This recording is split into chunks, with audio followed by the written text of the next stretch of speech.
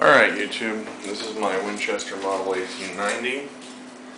It's chambered in 22 short, can only safely cycle 22 short.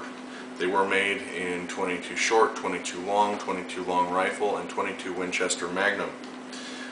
This one is 22 short only. They use a tubular magazine for the 22 short. This magazine holds 15 rounds. Load them here. Magazine goes in here. So we go until we can see the follower. Pull back. One round after another drops down this tubular magazine until we have 15. Then we can go ahead and lock the magazine back in. We'll pull it out. Double check. It is clear. There are no rounds.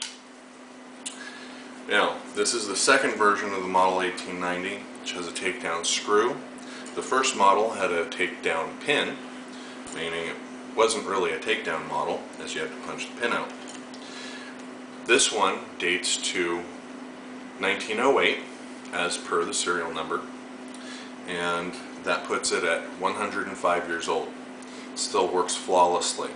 I run CCI normally, high velocity, 22 short rounds. CCI claims 1,080 feet per second.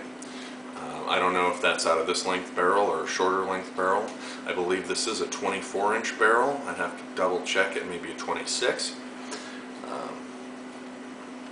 These are wonderful rifles, pump action, no disconnector.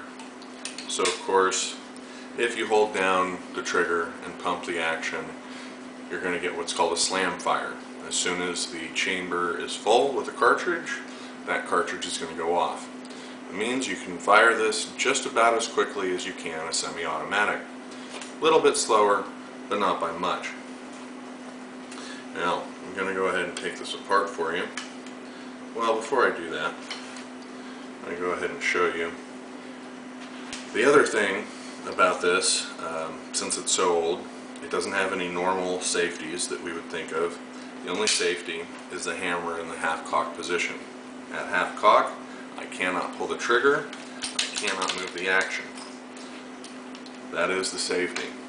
When I release it from half-cock, action cycles just fine, trigger pulls just fine. Now I'm going to go ahead and break this down for you. One screw does the trick. Two parts come apart.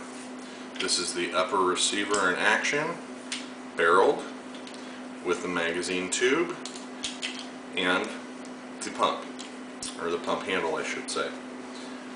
This is the lower receiver and elevator assembly along with the stock. I'm going to show you here. This particular stock, or this particular action, the way it works is we have this elevator assembly. When it's down like this, this cavity is open to our magazine tube. So what happens is the spring pressure from the magazine and follower drops around in here, just like that.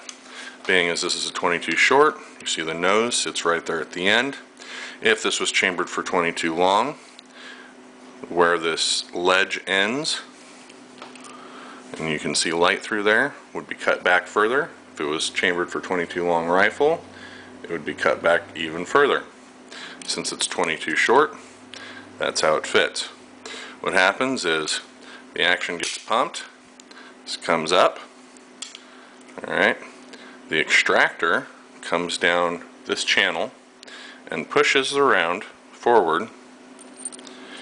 And once it gets chambered, the extractor hooks on to the edge of that rim, since this is a rimfire case. Now, when you go to pump it back out, this case is sitting here, empty now that we've shot it. The extractor pulls it back, this kicks up, flings the round out of the way, alright, and the round that's been sitting in here in the elevator assembly is then forced forward when we pump the action back forward and pump the pump handle to the forward position. So that's how this whole assembly works here. The upper receiver assembly I cannot move unless I depress the firing pin. Once the firing pin is depressed, I can move this. So that's how the half-cock safety works. The half-cock safety, the hammer is no longer on the firing pin mechanism, therefore it is locked in and you cannot move the action. Here you can see the cavity where the elevator assembly would work to chamber around into that chamber there. Hopefully that'll be clear in the video, but it's not looking super clear on screen right now. Anyway, so that there is our chamber where the round would be chambered into, and pump it back forward. There would be a round in there, it would be live. Pull the trigger, hammer falls on the firing pin hits the rim of the case. Since it's a rim fire, that is where the primer is. Lights off the powder, and out comes the projectile from the other end of the barrel. Now, we do have a hexagonal barrel. Pretty, very beautiful. The superseding model, I believe is the 62 or the 63, had a round barrel instead of an octagonal barrel. I'm going to try and show you these sights. They are open sights, as you can see there, but it is still a very accurate rifle. I can keep my groups within an inch at 50 yards, and I can hit paper pretty much 6 to 8 shots out of 15 on a day that's not too windy at 100 yards, which is a pretty good feat for a 22 short. So that's my Winchester 1890. I hope this was an informational video for you. I hope you gleaned some information, and if you ever get a chance to pick one up, check it out, try it out. I suggest you do. I hope you liked this video. If you did, please hit the like button, subscribe. There will be more videos coming. I don't know what kind of quality this video is going to be because it was a new camera, and I may be using a different camera in the future.